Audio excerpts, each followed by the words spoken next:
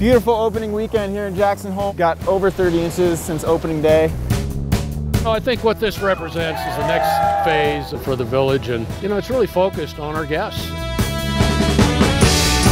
Get out of bed, Jackson Hole, because we got 17 inches. 6 inches of new snow. 11 inches of new snow. 15 inches of new snow. 10 inches of new snow. We got 17 inches of new snow in the past 24 hours. Snowed 20 inches overnight. School got canceled today. First snow day in 25 years.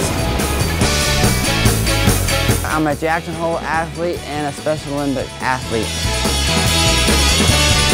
This winter's been amazing. People are stoked. It's just good vibes.